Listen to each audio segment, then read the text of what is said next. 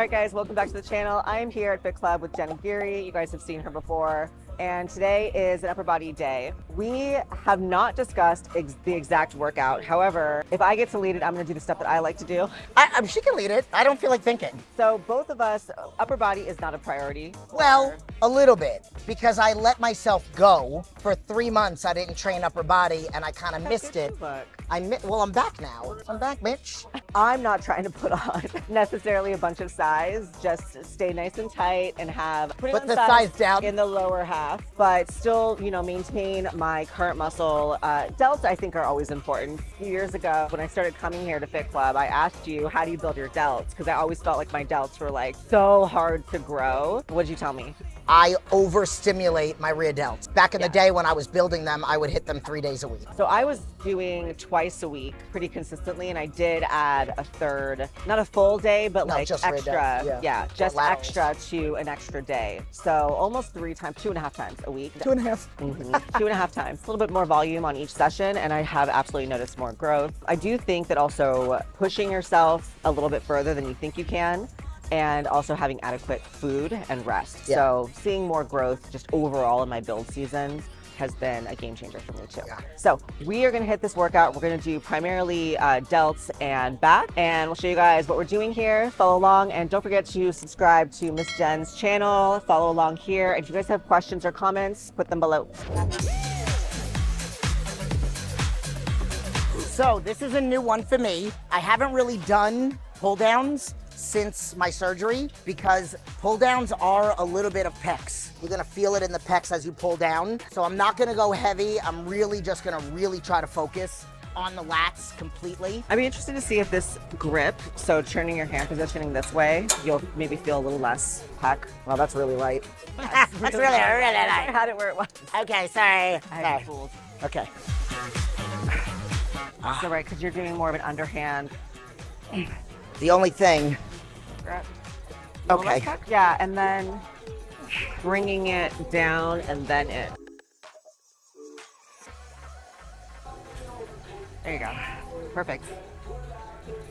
Jen takes the cues right away. When you're a coach and you give cues, you better be good at taking them. Are you gonna go up on this? Yeah. The movement pattern isn't not straight this way. It's kind of down and then in. And then if you want to intensify a little bit more, when you bring it in, then you pull your body up a little bit. Okay. All right, so in this exercise, I consider the first 2 sets kind of more of a warm-up, just kind of feeling out the movement pattern. I don't go super heavy. Really try to nail that form. So like I said, this is a more technical way of doing it, but it's very targeted. When you can really get into that movement pattern, I feel it right in here. Is that where you feel it? I feel it more in here, and then if you have really good posture, you're gonna also feel it a little bit in the erectors, especially if you stand up with it a little bit. So we are playing around a little bit with the handles. Not every gym will have something like this. Yeah. Probably have one of these. So this is what we're gonna use for our working sets, and you can grab it here, which is the traditional kind of grip, but I'm actually gonna grab it here. Okay, I think that's really close together, and it's gonna angle it a little bit. Okay. But the movement with your arms is the same. I typically am aiming for 10 to 12 reps on this. I'm gonna just feel it out and see if I can do more, I'll do more, but that's kind of where I aim. I select the weight where I know I can do at least 10.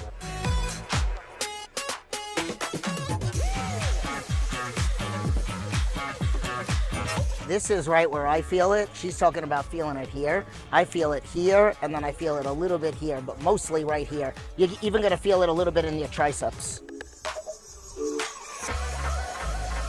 Put your hand on my middle back. Put my hand on the middle of your back? See if you can feel my back working. Yeah, I feel that just at that last minute, but then you're feeling this all the way. And so like this throughout the whole movement, and this just right at the end of the movement. Yeah. Did you change the weight? I went up 1.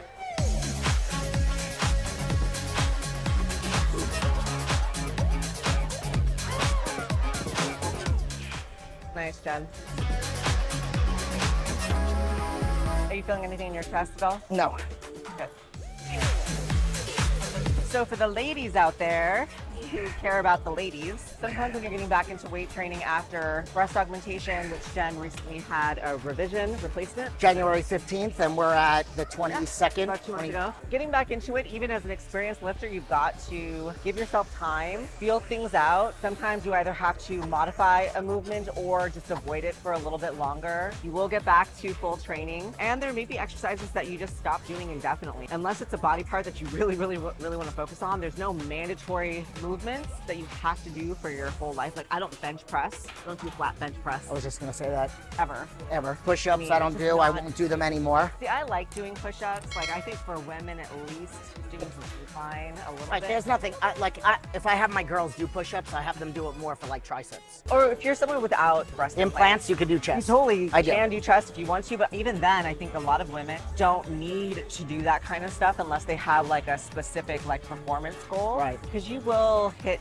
chest through other things as a secondary muscle. Yeah. I would never have an entire chest day. No. I don't think in my lifting career I've ever had an entire chest day. Before my first set and then after my first set, I did a little bit of chest, but it would always be like chest and arms. Yeah. All right, let's get to the next one. Move on. What are we doing now? I want to do a row variation. So we can either do... We like to go back and forth. So we'll do like a pull down and then a row, then we're gonna go back to a pull down, then back to a row. So we're obviously starting with back if you didn't get the memo.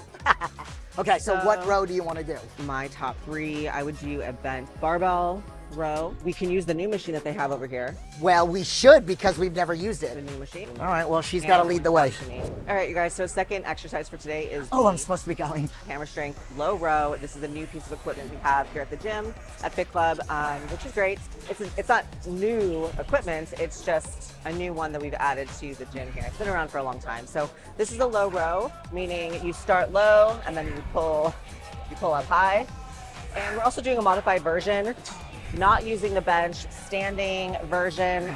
This just gives you a different angle. I feel it a lot in here. Yep. Yeah. So I don't like using the chairs very often, even when the machine is designed to use the chair. You don't have to use the chair. You can always stand up, sit down, change your feet around, try to move your body so that you can start to feel it in the area you want to work. That was something I learned going from being a beginner where you just get into the machine, just use it how it says in the photos, versus saying, hey, these machines are made for a wide variety of people, and if you just modify how you stand, where you pull, your hand positioning, you might feel it a little bit differently than the next person. And everybody's limb lengths are different, so position of the chair, like, it's gonna totally hit differently for Previous everybody. injuries or could have slept funny. So just sort of playing around with it. We're gonna do 3 sets here. What'd you do, like 12? I wasn't even counting, and I'm pretty sure one arm did more than the other one. Probably about 10 to 12 reps here, 3 sets.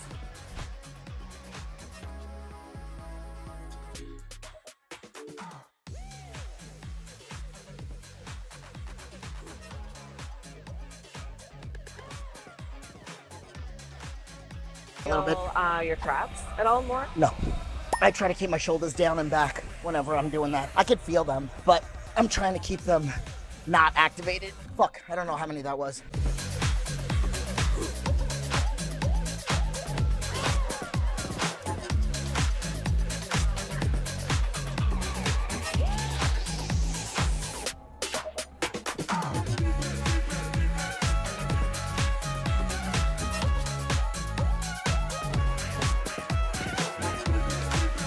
Are we gonna go up or do you wanna keep it the same? I think this is a good weight for me. Yeah, that's a good weight. All right, I'm gonna try it. I'm gonna think like I'm doing a dumbbell row. So you put the opposite leg forward. I feel it more if I have the same leg back. Let's just get these shorts out of my area.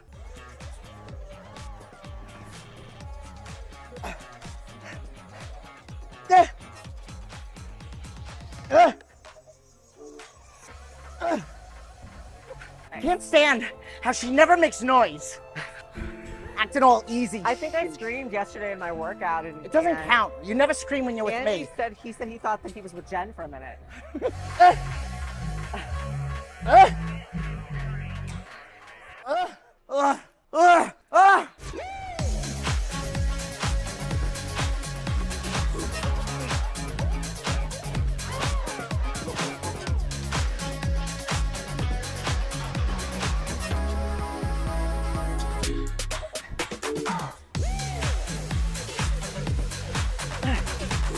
All right, what are we doing next, coach? Resting. So now we got to do a lat pull down. Yeah. Close grip. Or even just like a neutral here. Okay. Let's do the two handles, the green handles. Okay. Yeah. Cool. Don't fuck it up. Let's. Don't fuck it up and put it on wrong. Is this right? You fucked it up. So if you notice, with all of these exercises, we're getting a big stretch and then pull and squeeze. Try not to use too much momentum and then a really slow negative. Nice big stretch.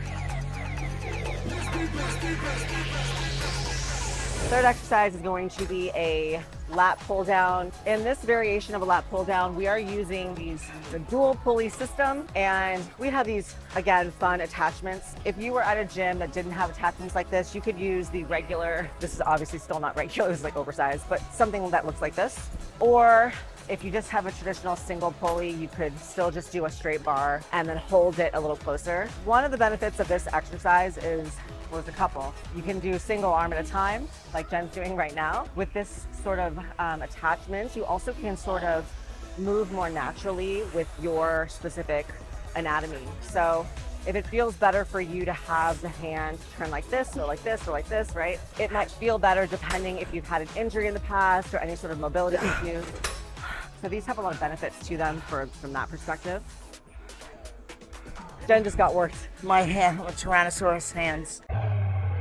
Okay, so we're doing 3 sets here, about 10 rep per side, single arm. You're doing single arm now? I did 10, 12. I'm gonna do both arms at the same time.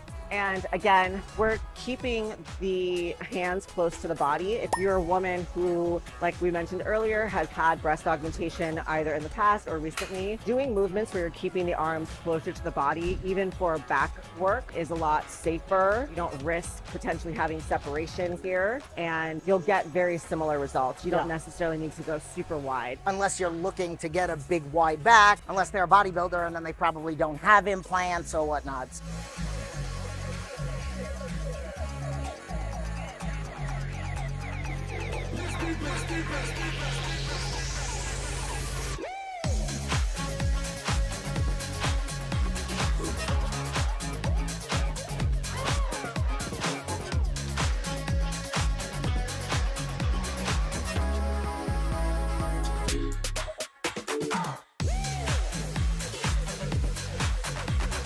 We're rolling. That was Brad, the camera guy's way of telling us to shut up. He's like, quit talking, bitches. So fourth exercise, and this will be our final back exercise for this movement, or for this workout. Body part, because then we're going over the shoulders. Fourth and final exercise for this part of the workout, for the back portion of this workout, we are doing bent over barbell row, and we're going to be doing them also modified. So a lot of times you see people when they do bent over. Why are we doing the modified? I'll explain that right now. Oh, that's the shut up too, Jen. So a lot of times people are more angled like this, and if you guys watched my video that I did, I think it was like last summer with Jared Feather, I was telling him I was really trying to isolate my mid back, and I felt like I couldn't feel that area ever, no matter what I did. So we practiced doing these bent over rows by being fully parallel to the ground. So pendulum rows is what they're called. Completely bent over. I'm not going to move from this position though. It's going to be right here. Okay, so then that means I do these with some of my guys that are like really tall. Yeah. So when you're really tall, you won't be able to get parallel to the ground. You're going to have to put plates on the ground. Yeah. I might have to do that just because of my back. I mean, and you could do them modified. If you have any back issue or you feel pain, you should always stop. Don't continue doing the movement. Try to modify as best as you can so that you don't feel your back. A lot of times with clients who do have chronic back pain, I wouldn't even have them do a bent over row. I would have them do a chest supported row or a seated row using a machine. There's no exercise you have to do. There's always a workaround. My clients it wasn't dealing with back pain. It was just how tall he is. Yeah. So him being parallel to the ground, you have to have over. some. Yeah. So I'm going to start with the bar. Okay. I think so we're not doing dead stop. Okay, so then we don't need anything on the ground if we're not doing dead stop. It's so isolating though that you don't really go heavy. Okay. Like I can do 135 on these, but I'm sure you can do much more. Ever since I did these with Jared last summer, it was like a game changer for me because I just had to slow it down and really focus on the muscle that I'm working and not so much like pulling the weights, right? So it's super isolated.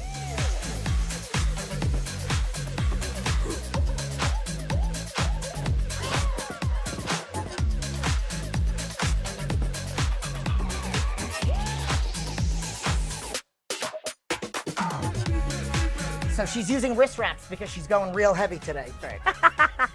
So this is about 50% heavier than our warm-up set. It's a pretty significant amount of weight. Adding on, one thing I think that's really important to note is that I mentioned earlier that this modification is something that I worked on with another athlete to fine-tune how I do things. And I know, Jen, you train with a lot of people over the years.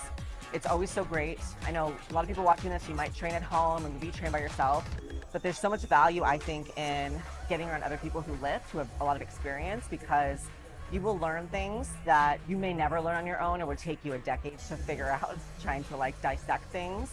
But you have a different set of experiences working with different coaches and different athletes over the years. So do I. Yeah, I've had like 5 different coaches in my time. John Meadows, one of them. Part of the reason why I do what I do when I invite people onto my channel, like we do this because, and share with our channels, because we have a lot to give to you guys, and then you guys have requests to have us together and we have fun and all that other stuff. But whenever I bring somebody on my channel, I usually have them lead the workout because I want to give you guys another way of doing things. Yeah. Because my way, there's not one way that works. Yeah. So there's multiple different ways to do things. Yeah, you can get so much knowledge, and a lot of this stuff is like street knowledge. Yeah. Right. A lot of the gym stuff is not necessarily studied or put into textbooks. That would be extremely expensive to do that kind of stuff, and no one's really documenting any of it. So a lot of it is like word of mouth that's passed from gym to gym to gym, where people are learning from those who have kind of experimented and done these things and put it into practice in training with different athletes over the years. So if like you work with one athlete, that's your experience with them, but you're actually getting their experience from the 10 different people that they've worked with. Yeah. So, yeah, and some of the stuff is even by accident. Yeah. Oh shit, when I did that exercise, I felt it here. Boom, now I'm gonna play around with that. You know, you wanna get as much knowledge as you can, but just having that time with another athlete or studying from somebody else, you're good. Ooh, I like these wrist straps. Amazon, people. The link below.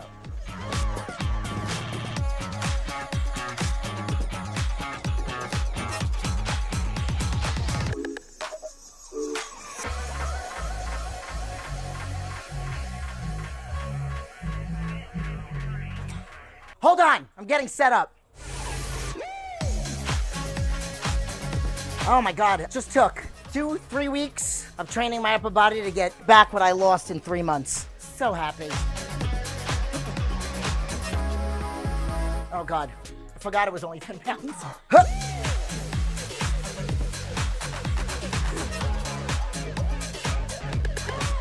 So again, bring it up to your chest. A little bit more at the bottom. Beautiful. I feel like my hands need to be wider next time.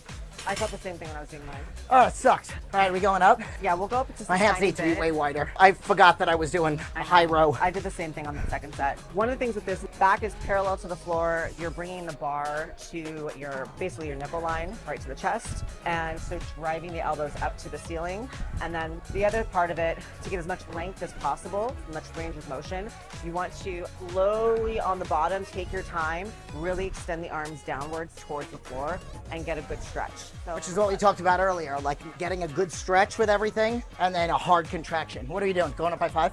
Rear delt, laterals, rear delts. Okay. So we'll do them on the reverse pec deck. Then we'll do laterals either on the machine or with dumbbells. I like doing it on the machine. And then do you want to end with my the rear delts that I do on the row machine with the cable? Okay. I like those. Let's get to it. All right, reverse pec.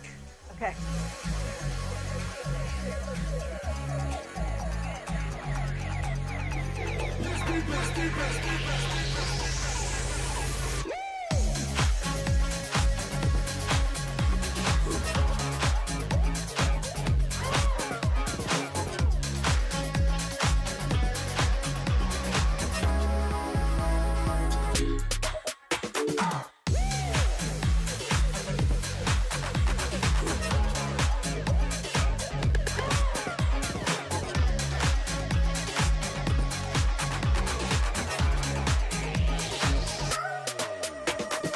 We're gonna do 12 to 15 here.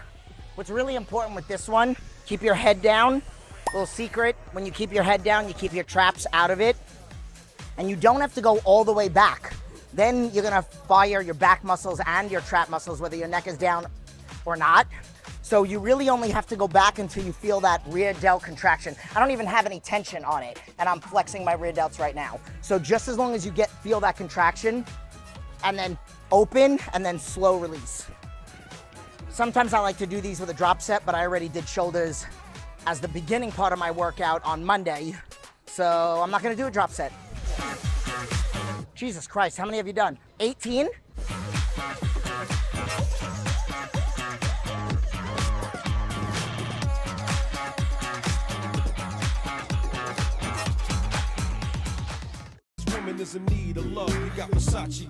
Sorry, LL Cool J's on. I had to twerk.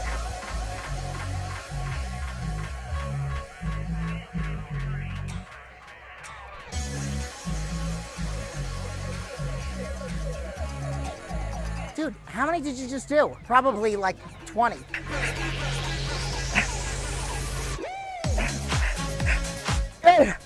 I guess I am doing a drop set.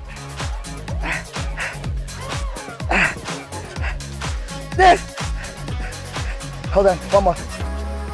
Drop it. Oh God. Okay, I'm done.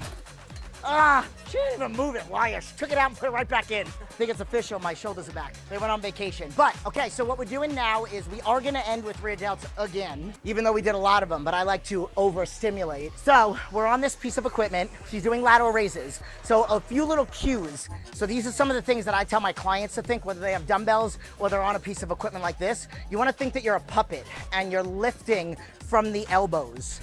Okay, so there are different ranges of motion. You could stop here, you can go all the way up, but at the end of the day, you're lifting here. It doesn't matter what's in your hand, if anything. So with this, I don't even hold on. So I just have my arms free, but I'm leading with the elbow and my hands are pointing down like they say, pouring like a teapot. And that's gonna be all medial delt.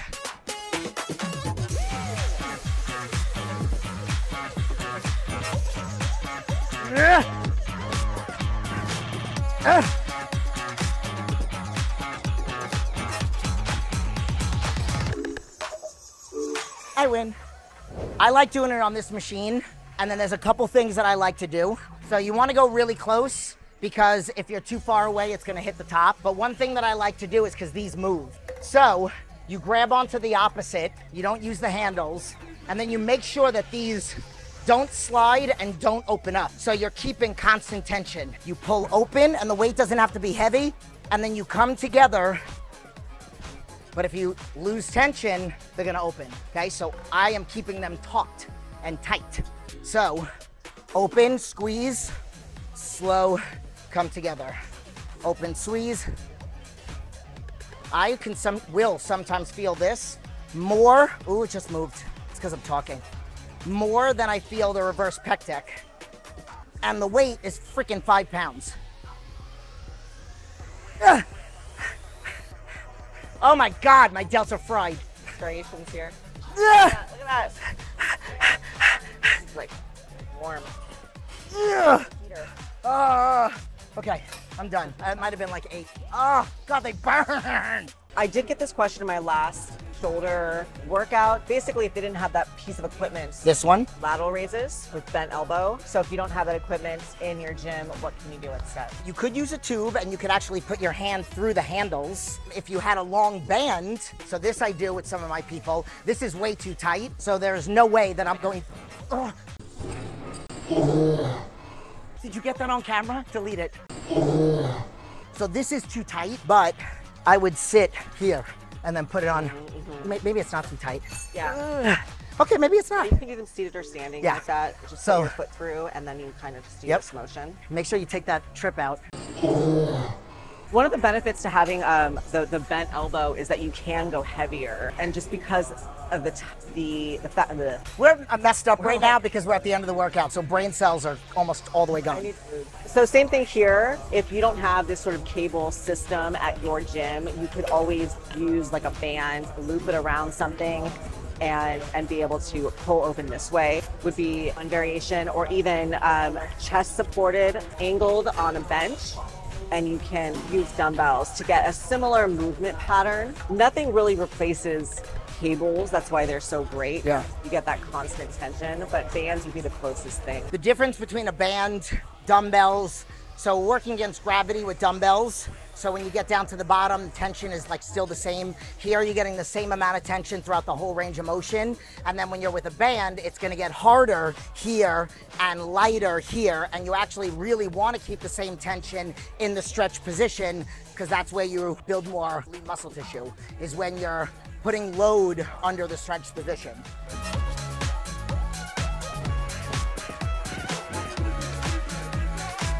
You see striations. Ow.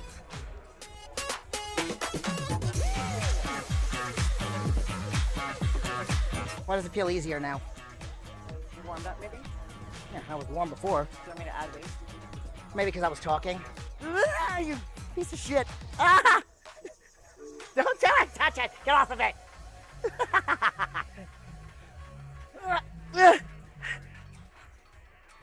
Let's go. Oh. Okay, I'm done. Ah, my foot was cramping. I don't know why. I wasn't using it. Last set. Last set, best set.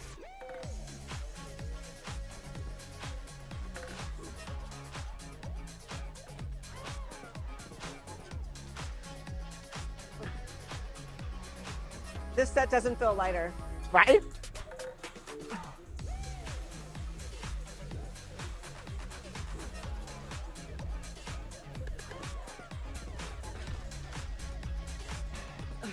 Ow. I know, right? Look, let's get this in the fucking film. Are you doing? Brad, are you fucking filming? Wait, what are you doing? I don't Your know. arms. What are you doing? Oh, I was doing this. Are we filming? Oh, he's filming the whole time. All right, let's talk to them. I'm tired. I'm tired. I'm ready to eat. I got so hungry after that second set. I didn't even tell you. What second set? The second set of the... Of the first exercise. I was starving. The second set of the first back exercise? Yes. Like that was like 2 hours I ago. dropped 3 pounds since. So I did my leg workout yesterday with Andy, and every single time after my leg session, I'm down 3 pounds. Oh. I wake up in the middle of the night hungry, and So you need to eat more food. yeah, Yum, yum. you tell him that. Hashtag yum, yum. Andy, she needs more food. Oh, we have to switch meal plans. I'm on 5,000 calories now, 4,900. My high day was 3,000. Should we switch? Are we gonna? I will die. I mean, I think I could do it for a day. I think I will really die. do. I mean, I know I can do If it. you eat 5,000 calories, drop it in the comments. Let us know how much you think you could eat in a day All day long, multiple meals. or a week. I would Is that say every day. No, so 5,000 is 3 days a week, and then 4,900, and then 4,700 2 days a week, and then 4,500 2 days a week. Okay, so that's pretty similar though. So, and you have to Every- do it in not like one meal, because I think anybody could probably eat like Are you burgers in 5,000. Yeah. This is total sidebar from this workout. If you are somebody who's trying to build muscle, And you're not hungry, like full all the time, then you're not building. yeah. A lot of people want to recomp. A lot of women, they don't want to gain weight. They want to lose fat and build muscle at the same time. There's a very small population of people who can do that.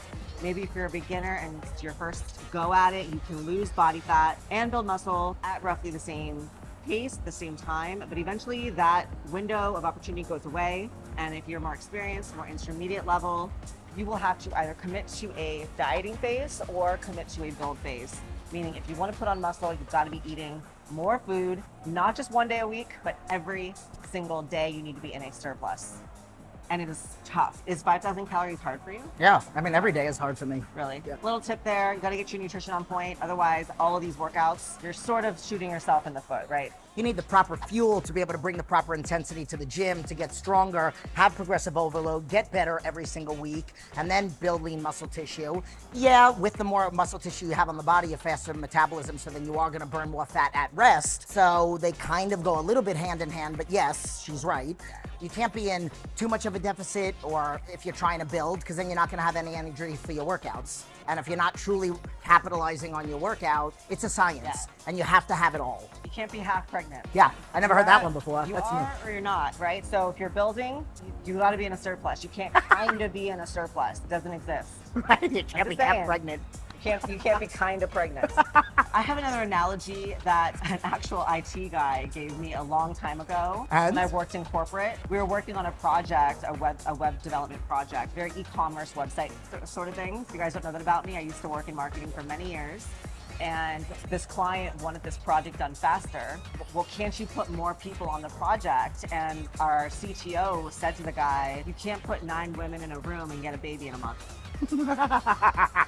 Okay. Because there is a sequence of things that have to happen in order in order for that to happen, right? Yeah. So you need the time. Some things take the time.